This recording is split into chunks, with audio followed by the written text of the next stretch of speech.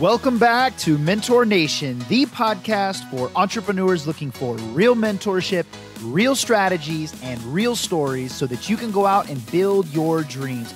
I'm your host, John Abbas, and it's time for another episode, so buckle your seatbelt and let's go.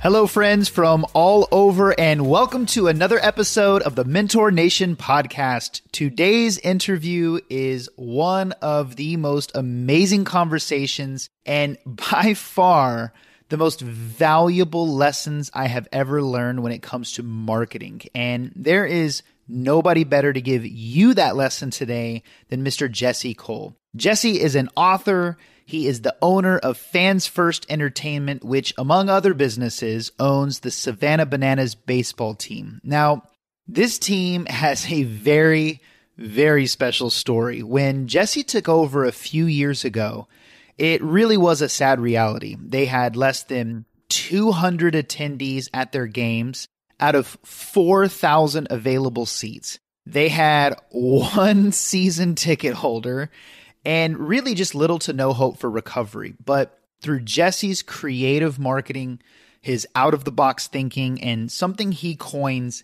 an attention plan, he was able to do what nobody thought possible. Sell out every seat at every game, every single year with a multi-year waiting list. You can find Jesse at every single one of those games wearing his iconic yellow tuxedo, putting on a show that will make you a raving fan before the night is over. And today, we dive into the incredible story just about how this happened, but more importantly, how every one of you listening can just have a completely different view on how to approach your own marketing for yourself or for your business, or more importantly, how to create massive attention in order to skyrocket your results in anything that you are doing or building. I really hope you enjoy the episode. And before we dive in, I just want to ask you to please take a minute and leave us a 5-star review if you enjoyed this episode. And if you really want to make an impact, please share this episode and the podcast with anyone that you think might get value. It means a lot. Now for the show. All right, Jesse, thank you so much for being on Mentor Nation and welcome to the show. I am fired up to be with you today and have some fun. Oh, me too. And so I wanted to start off just by asking you, because I've been following you for some time and you're traveling all the time, you're meeting really cool people, you're a guest on a ton of really cool podcasts. And so I just want to ask, could you tell us really quick, like a really cool or powerful experience that you've had recently with maybe somebody that you've met or something that you've done that was just like super cool? Well, I just got back from Customer Service Revolution and I was speaker there, and that event is run by the DeJulius Group. And, you know, they live their brand. And as far as customer experience, just to give you an example, a week before I even arrived as to be one of the speakers, I get a gift package from them. And what it includes is a P.T. Barnum book, which I love P.T. Barnum. For the listeners that don't know, I'm in a yellow tuxedo all the time. And with the Savannah Bananas, we're all about putting on a show. So it's a P.T. Barnum book that I didn't have. Also in the package was a banana phone, which was really, really cool. And then a kid's banana phone for my 1-year-old. And, oh, man. You know, just that experience right there about giving gifts that actually care, that, you know, they care about us, not just me, but my family. They know what matters most. That's before I even attended the event. And then I get there and I go up into my room and there are even more gifts and packages. You know, they know exactly what my favorite drinks were, what my favorite snacks were. And all of that is sitting in my hotel room before I'm even at the event. And then when I come down the event, they have a red carpet lineup. And John, you know, the founder of the DeJulius Group, comes over, gives me a big hug and greets me. And it's just, you know, those little touch points made a huge impact. And I think brands that not only talk about what they believe in, but they live it, those are the ones that really make the biggest difference in people's lives. And I was so fortunate and appreciative to be able to, you know, speak on that stage. But more than anything, it was just how that group made me feel. And I think that's how you deliver a great experience. And I'm a huge fan of what they're doing, and I will be speaking their praises wherever I go. Man, that's incredible. So I'm super excited to get into this. And, you know, for the audience, I want them to know that, you know, the big thing that we're going to talk about today is just how to dominate by really differentiating yourself. And there's not another person in the world that exemplifies that more than you do. And I have literally so many questions that I want to ask you, but I wanted to start just by getting into your journey just a little bit. You know, I've heard parts of it on other podcasts, but I just wanted to start with, you know, how you got started in baseball and how that has led you to where you're at right now. Sure, of course. Only child. I grew up in south of Boston with my father. My parents were divorced, and my father ended up buying a baseball facility, indoor baseball facility, because he knew how much I loved the game. As like I was 6 years old, 8 years old, I couldn't put a bat down, I couldn't put a ball down. And my father left his previous job and bought into a baseball facility just to take care of me. And so I was a kid going to the baseball club all the time, playing every day, and was fortunate enough to get offers, college scholarship offers. And I knew not playing in Massachusetts was not where I wanted to play because of the cold weather. So I went down south and traveled to Wofford College, a small Division I school, and with the hopes of playing professionally. That was it. That was everything for me. And in my junior year, I ended up tearing everything in my shoulder, my labrum, my rotator cuff. It was the best thing that ever happened to me because that actually ended my career. That ended my chances of playing professionally, but it opened up other doors. And At that point I said, why don't I look into coaching? And I tried coaching, and I realized something very eye-opening there that changed everything. It was, I loved playing the game, but I didn't like watching the game as much.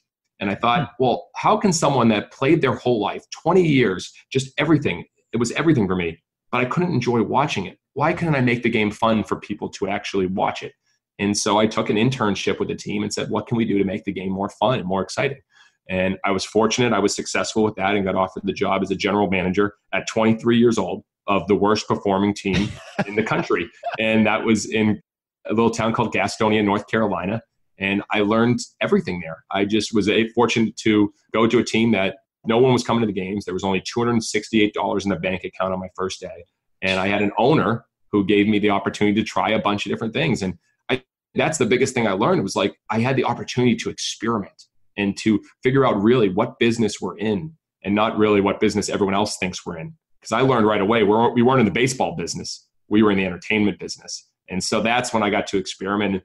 You know, that's where it all changed. I learned a lot there, 10 years. I ended up buying that team, recently sold that team, and came to Savannah and started over. And, you know, as you know, it's where it got really even more challenging was sleeping on an airbed and had to sell our house and empty out our savings account. But then I learned we had to differentiate ourselves even more. And so it's been a constant journey of experimenting, trying new things. And you're right, differentiating, because that's what we learned. That's the game. It's how are you different? How do you get people talking about you? And we've been able to have some luck and been able to do that. Man, that really is incredible. And I'm excited to dive more into some of the specifics that you have done, because I think the audience is going to get an absolute kick out of it. So when you had the opportunity when you were 23 to start, you know, just implementing things, you had the ability to be creative, you know, what were some of the first few things that you tried? And, you know, did they work? Did they not work? Did it take a lot of testing and time? I just want to kind of dive into those initial, like, what were the first few things that you were like, you know what, let's try this? Sure. The first thing we said is we need to have our players a part of the show. So I thought, could we have our players do choreographed dances during the games?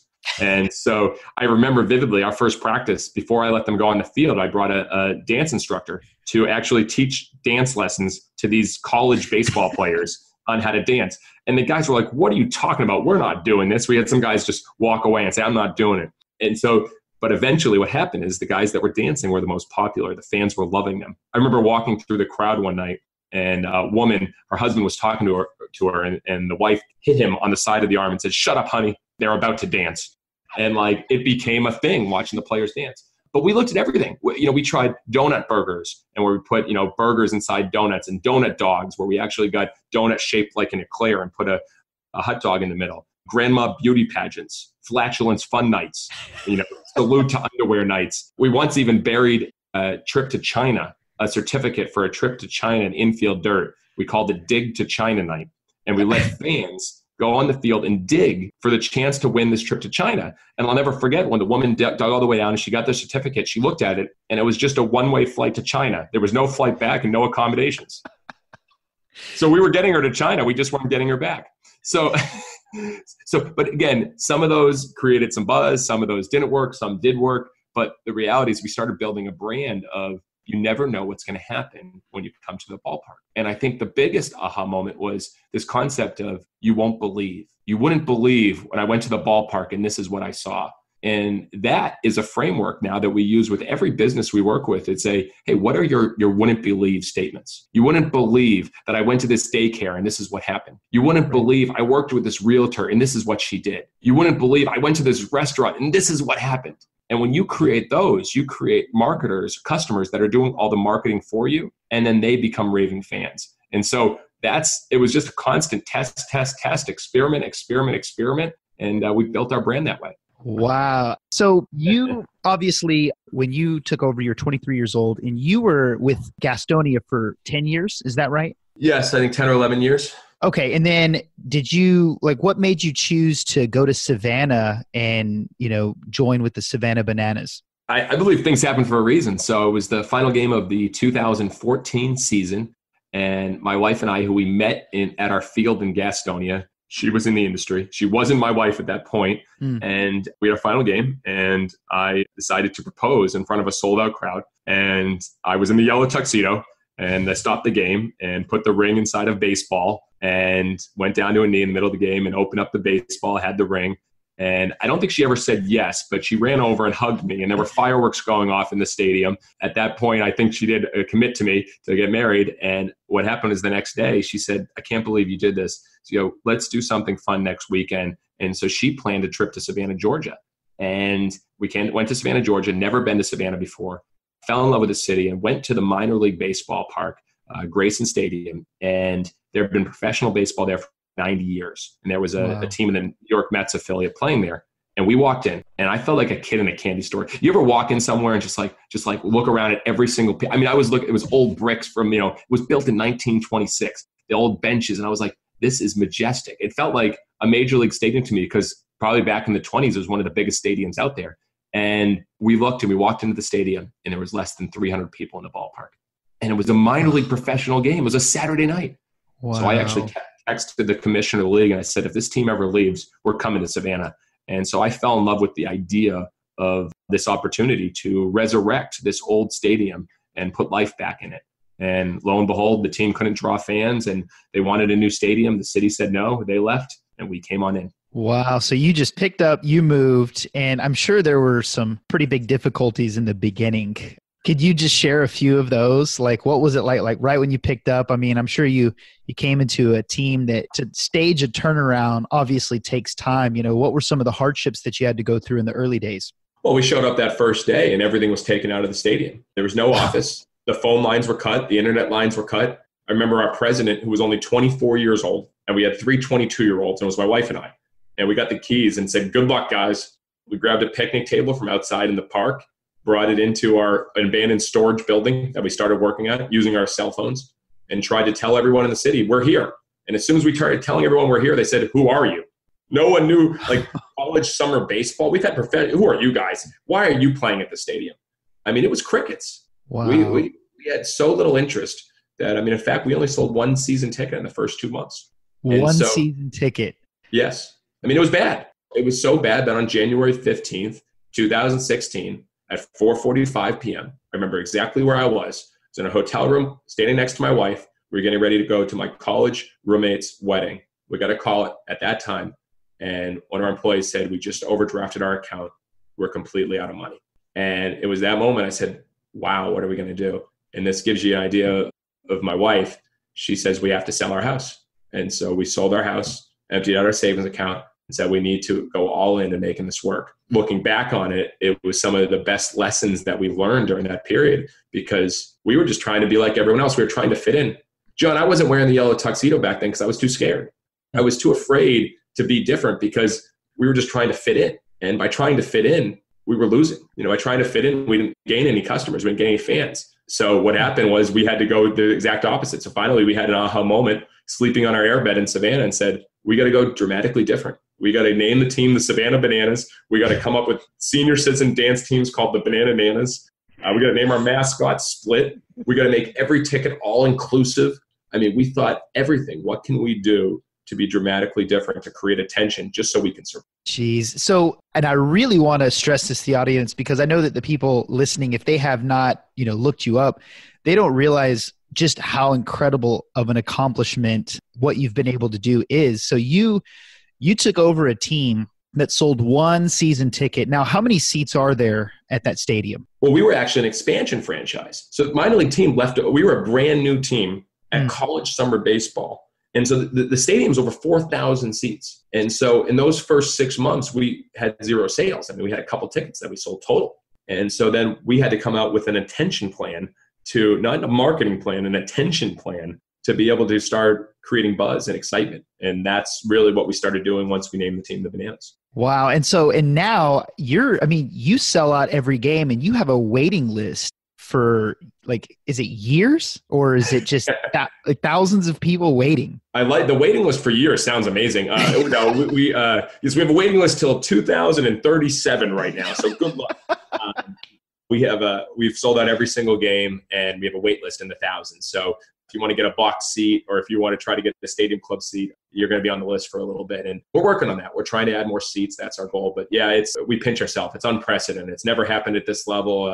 And even in minor league sports and in professional sports, it's very rare. And we're very lucky because we've created something that's unique. And I think it's a huge tribute to not only our team, but the fans. I mean, our fans come dressed in banana costumes. They have tattoos. They have one guy shapes his beard like a banana. I mean, they get our logo in their head, like in their hairstyles. I mean, our fans are just unbelievable for a college summer baseball team. And we're just so lucky that they've built this community into what it is. We're just the ones that are guiding and, helping put on the show. Wow. And so this is just so fascinating to me because of just how incredible this accomplishment is. A lot of the people, and the premise of this show is really, it's like a keynote speech, right? Like if you were giving a keynote, what would be some of the biggest takeaways? And your story in and of itself is the takeaways, just how you did it, what you did. And so I'm just really fascinated because when I listened to you were a guest on Mike Dillard's podcast, and you said something that I literally stopped the podcast and I started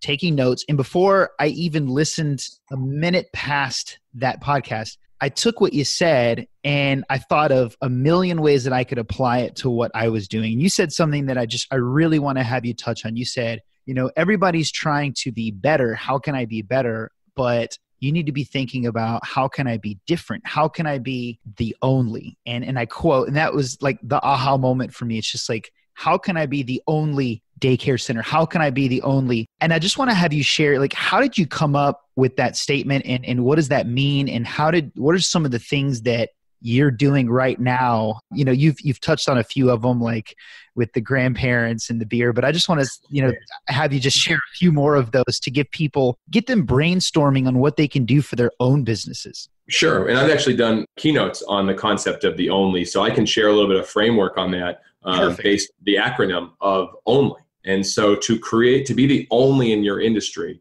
you need to first, with the O, own the problems in your industry. So what that means is look at what are the things that people hate about your industry. What are the things that people get frustrated by in your industry? And you need to own it and embrace it.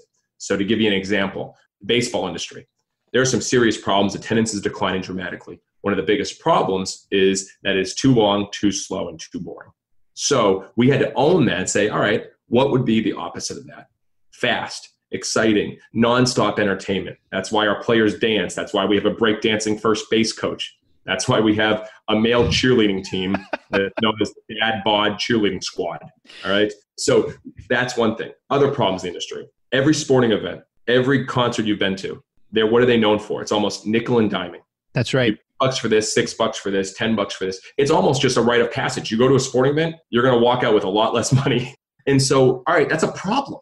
So owning the problems, why don't we do the exact opposite? Which would be, let's make all inclusive. Every ticket, include all your burgers, your hot dogs, your chicken sandwich, your soda, your water, your popcorn, your dessert. And we did it when we first started at $15, including your ticket. All inclusive for $15. Yep, includes your ticket, includes everything, and we don't cut it off. Most teams, they do a short little, no, as soon as you walk in at 5:30, if you leave at 10 o'clock, you can still get 2 more burgers.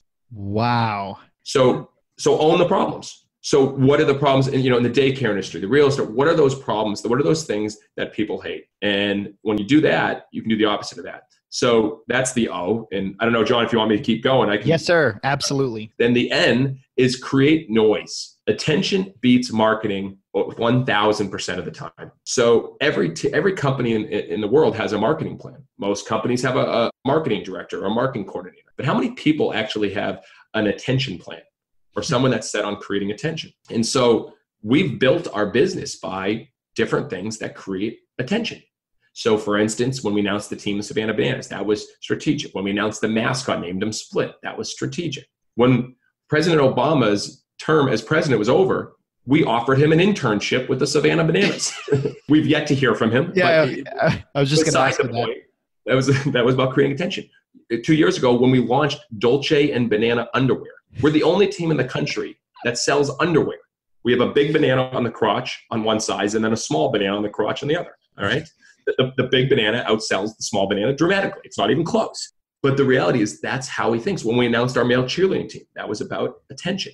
I don't know when this releases, but we're going to be announcing a Banana Nana calendar with our Banana Nanas. Like that will come in November, December. That will be to create attention. So every month, what is your business doing to create attention? Because here's the thing. If you market like everyone else, you're going to get results like everyone else. That's right. If you create attention, you'll have people, your customers, your fans, your employees, they'll be telling everyone else. And the best marketing in the world is it shareable? So how are you creating noise? And again, that's number two. And I can quickly go through the last two if you'd like. Well, before you get into the last two, which you don't have to do it quickly. Okay. So good. But I just want to ask, these ideas, are these all your ideas or do you have like other people contributing? Like, because these are fantastic ideas. Like, where are you getting all of these ideas? John, that's the number one question I get asked all the time. How do you come up with ideas? Again, that's actually a really good point. If you're getting asked a question a lot, then you should think about that. Your people want to know that. So what are you doing? So like, I may just have to write a book on how to kind of come up with ideas, right? Because we've been able to build a culture that ideas are valued as currency. And so when you look at that, I've said before, ideas are currency, but it's implementation that'll make you rich. We have more currency in the world with ideas, but a lot of times it's not until we implement that we really start seeing how it all comes to play. So how do we do that? I think it starts personally. You need to work your idea muscle. I learned this from James Altucher. I write down 10 ideas every single morning, and I don't miss a morning. And wow. John, most of the ideas are terrible. I mean, they are crap, but there's usually maybe one or two good ones every week that we can work with. I start with the framework of whatever's normal, do the exact opposite. So I write down what are all the normal things that happen at a baseball game. What would be the exact opposite? That's a framework I use. Then we have idea paloozas here, where we have an idea box where people on our team throw ideas in. And then we get together and say, all right, what are those ideas that we can put into play, that we can implement? And so we start building that. And one of our core beliefs is different. And so if we want to be different, we have to have ideas to be different. So it's just part of our culture. And so during these idea paloozas, we'll have fun, we'll have food, we'll have drinks, and we'll just talk about what can we do. But it's not just the ideas, it's also the permission from the top to try those ideas. Right. I mean, some things don't work as well. I mean, they just don't. I mean, we've done a lot of things that are just flat out weird. But again, I think that's just part of who we are. And I think, everyone asks, like, what are your biggest failures? What are those things that don't work? We don't think like, because we're on to the next idea. It's constantly what's next, what's next, what's next. And the way our phones, we have a hold music that it's like literally a hold music, ring, ring, ring, ring, ring, ring, ring, banana phone. Like we try to think of everything. Like our voicemail, we have a singer that says, Savannah, na, na, na. You've reached the Savannah Bananas, na, na, na.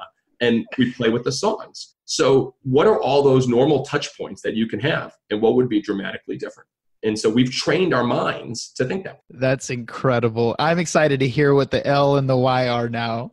L and Y gets more serious. So the first two are wacky and crazy. The L and the Y is you got to love your customers more than you love your product. If you want to be the only in your industry, you got to follow where your customers are going, not where you want to go with your product. You got to be in love with who you serve, not with what you sell. So what I mean by that is the name of our company is Fans First Entertainment. So we're constantly thinking, what would be that most magical, amazing fan experience from the first time they interact with us to when they leave? And very few companies, I think, there's a small percentage of companies that map the experience. But how much do they put in the detail of that? Right. What happens when someone buys from you? We send a video, which is over the top. It's like, congrats, you just made the best decision in your day. Right now, as your ticket order came in, our Bananiacs went into the ticket laboratory as a high priority siren went off. Then they were trying to get your tickets as a banana nana slowly walked in and hand-picked your tickets and placed them on a silk pillow. We now raised the pillow into the air as our Bananiacs celebrated the birth of a new fan by singing Circle of Life, Na Savannah. Then we brought your tickets to our vault where they're now in maximum security, ready for you to go bananas. So that is what happens the first time someone buys a ticket. And so, again, we think about that experience as they go through. And I think it's not because we love our products, because we love our customers so much, and they deserve a fun, unique, entertaining experience from the first time they interact until when they leave. So love your customers more than you love your product. Wow. Got it. Step 4. Final one here is the why. And I know you're probably very familiar with this. Simon Sinek, it's not what you do, it's not how you do it, it's why you do it. That's right. And the first time I watched his Start With Why video, it changed my life. And it really inspired me to think, hey, we don't just give away Porta-Johns and colon cleansings, which we do at our games. It's not just to do that for fun. There's a bigger purpose into why we do what we do. And, it's taken some people on our staff to really share. I would never forget when a gentleman came up to me after a game, big guy with a mustache, gave me a huge hug. And he said, thank you. And I go, oh, I appreciate that, Todd, but why? And he goes, no, thank you. He goes, my mother and I haven't talked for years, but she came out to a game and watched the players dance and watched all the fun and had the time of her life. Mm-hmm. My mother and I now sit together at every single game. You've brought the relationship back together for my mother and I. And it's moments like that we realize that there's a bigger purpose to all the craziness, the zaniness, the fun, that we're bringing people together and hopefully caring for them like family. And that's what drives me as an only child who's always been, trying to feel connected to a family. And I think that's what drives our entire organization. The why I'm finishing with, I know you start with why I'm finishing with, because it makes you understand all the zaniness, all the craziness. That's why we do it. I love that. And I am a huge fan. That's one of 3 books that has really changed my life. Start With Why, The 4-Hour Workweek. But, I've been a huge Simon Sinek fan. So I want to transition just a little bit, because now I don't know if you do or not. Do you do any consulting for business owners, or are you just strictly baseball right now? No, that's where we've really started working a lot on over the last year. So we do workshops at our stadium called Fans First U. And then I do speaking as well about the customer experience and the employee experience. So yeah, we get a lot of purpose out of now sharing this and hopefully seeing companies share it as well. Oh man, I cannot wait the end of this podcast to let everybody know where they can find you. And because I know I am super excited. Just your philosophy in general it's so powerful, and it's so needed today, because it seems like so many businesses are just scared to death to have a little bit of fun or to be a little bit different. The only thing I can think of recently, I don't know if you've seen, is this chicken sandwich war between Chick-fil-A and Popeyes. Have you seen this going on? Yeah.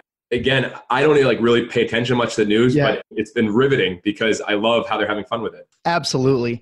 So I want to just transition before we wrap up into outside of baseball for just a minute, because, most of the audience listening to this they're entrepreneurs. And like myself, we're always looking at ways that we can be different. And it's so great to just have perspective of somebody else. And so I wanted to take you through a really quick scenario, because I love the way that you look at things. And I feel that no matter what industry you were to go in, you'd crush it. And so I just want to throw a random industry out there. I just want to pretend that, let's just, using your only acronym, let's pretend that you became a real estate agent today.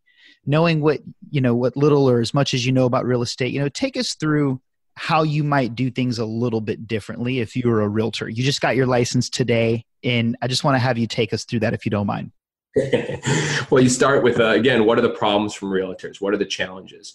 And as someone who's had to sell some houses and buy houses, I think there's a lack of sometimes personal connection. I think it is, hey, we're just another person buying a house, selling a house. It's just another transaction.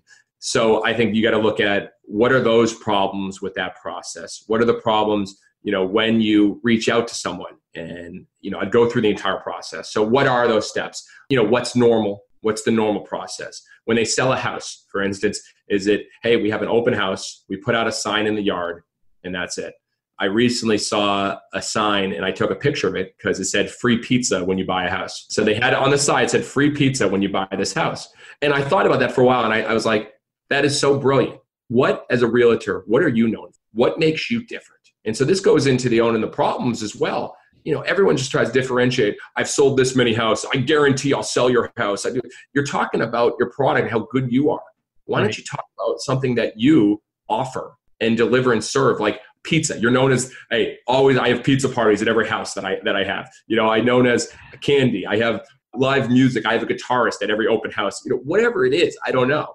But go the opposite of that route. And how do you create noise? I think gift giving with realtors is lacking. I think as someone who's now, I think we've been through 3 houses. We got 1 bottle of champagne, which my wife and I don't drink champagne. So that didn't make an impact on us. But think about this. If someone's selling their house, they've lived there for a while. What if you had a mural painting done of their house that they lived in? Okay. What if they're buying a new house? Could you get a painting or a picture of street signs of their old house with the year they lived there, and then the new street sign of their house they're living in now? So it could be 114 McDonald Way, and now it's 112 Cole Way, or wherever it is that they're living now. Just think of those. The realtors get to go in people's houses. They get to know so many personal things about their clients, which 99% of businesses, people don't get to know. If you listen carefully and respond creatively, that's how you can win. And I learned that from Darren Ross, the CEO of Magic Castle Hotel. Think about this. Listen carefully, respond creatively. He's taught his people at a hotel, which is the number 2 rated hotel in LA, that find out why they're here in LA.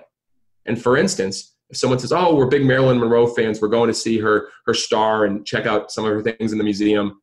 They heard that. One person heard that and went and got a Marilyn Monroe poster, put it in the hotel room before they got back, and signed it for Marilyn, said, thanks for coming to check out me. We love Marilyn. Wow. Listen carefully, respond creatively. So, I know I went around that a little bit, but I think that fundamental question for a realtor, what do you want to be known for?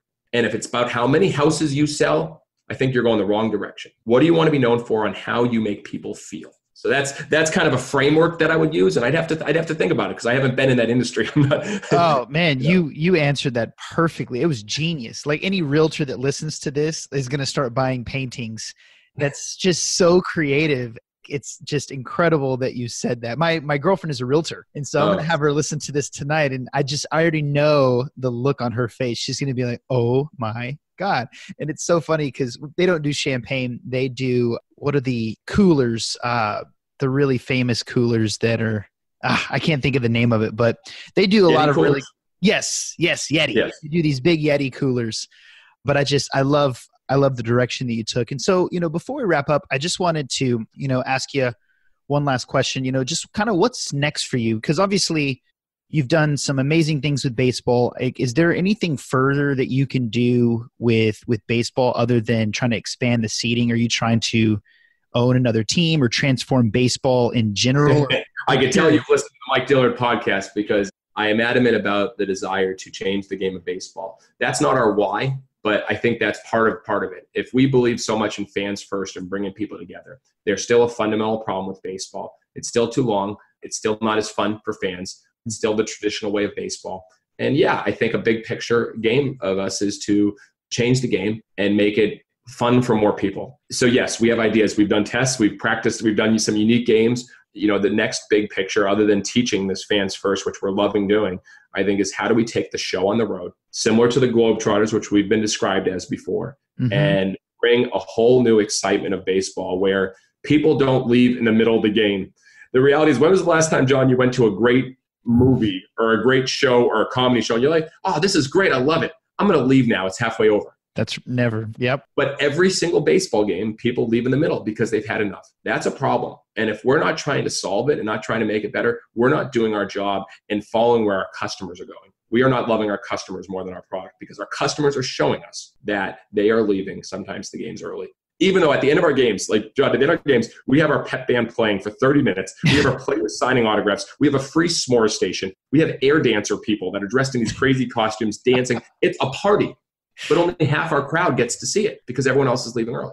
So to answer your question, we're going to continue to go where our fans are going, and that will mean changing the game to make it even better for our fans. Wow. I sincerely hope that you do a lot more for businesses in the future too, because I know they need it. And I know that this episode is going to be so helpful for so many people just to expand their thinking. And man, Jesse, I want to thank you for being a guest on this show today. It was such a lots of laughs, but more importantly than that, it's just the learning was incredible, man. I just want to thank you for your time. Thank you so much. I'll tell you, you've been hungry and reaching out, and I'm really excited to see your journey, where you're going with everything that you're doing. And, I think, we say it simply on our website. We make baseball fun. I think all businesses can be made more fun. And I can tell just by your energy that you're open to it, you're excited about it, and it's going to be fun to see what happens. Absolutely. Finally, where can the people listening connect with you? What's the best way to follow you? You have a book out as well that I really think people need to pick up, because if it's even a tenth of what we covered today, like, they need this book. So where can people find your book? How can they connect with you and things like that? Good. And I hope it's a little bit more than a tenth of what we covered, because that would be a really short book but if you search Yellow Tux, you will find me. It's as simple as that. What are you known for? For me, it's the Yellow Tux. I post every day, LinkedIn. I have my website, Find Your Yellow Tux. But yeah, just reach out. If there's any way I can help, just like you. It was exciting to see how hungry you were and what you're trying to do to make a difference. And reach out, I'll write back, and see how we can connect. Awesome. Grateful for your time. Thank you so much. Thanks, John. All right, everyone. Thank you for tuning in today. And I hope you were as educated and entertained as I was after interviewing Jesse. If you get a chance, definitely connect with Jesse on Instagram at YellowTuxJesse. Or you could just do what I do and just head over to YouTube and watch some of their videos of baseball games. I go to YouTube and I just type in Savannah Bananas, and those videos are absolutely fun, entertaining, but just pure marketing gold. Jesse is a true showman, just like P.T. Barnum or Walt Disney, and the videos are just amazing when it comes to ideas for clever marketing. One last thing, please follow us on Instagram. You can find us at Mentor Nation Podcast. Again, that is at Mentor Nation Podcast. And our YouTube channel will be up and running soon, as well as our Facebook page. We will see you next week with another really powerful episode. Have an amazing day.